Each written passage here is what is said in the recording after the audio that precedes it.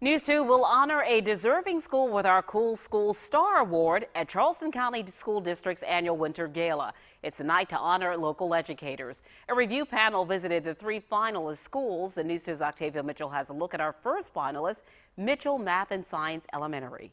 It's very tiny on that, and on there it looks like a pyramid. Mitchell Math and Science Elementary, located in downtown Charleston, offers a rigorous STEM, that's science, technology, engineering, and math curriculum. So what kind of change do we have? Do you think it's physical or chemical? Lessons are designed to promote critical thinking and problem solving through teamwork.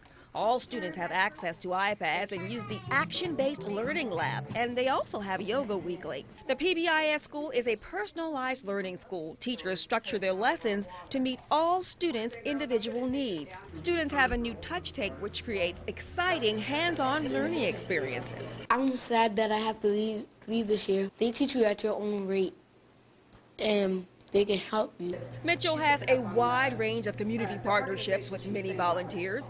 Green Heart volunteers work with students in the garden planted in front of the school. Unitarian Church provides funding for field trips. The Intertech Group sponsors the school's Dude Be Nice project, which rewards students for doing nice things. Through our partnerships and our community members that come in, all the volunteers that support us, they give us a very strong, wrap their arms around us base to support our students, and because of that, we are thriving at Mitchell Elementary. Teacher Margaret Coyne pulled her children from their home schools because she wanted them to have the Mitchell experience. I think that Mitchell is a gem to this district. It's an asset. I think that for my children to come here when they could go to their own home school and have opportunities to be the leader in math, to have something to reach for, and for my youngest who struggled for 2 years and to come here and be so proud to walk across the stage and get an honor roll award for the first time in his life is just, it lights up my life.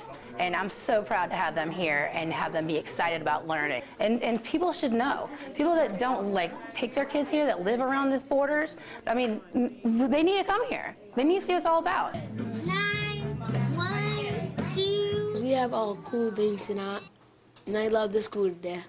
Octavia Mitchell, News 2. That's great when you love your school. Coming up tomorrow on News 2 at 5 o'clock, we will introduce you to our second school finalists. The winning school will be announced at the Charleston County School District Winter Gala that happens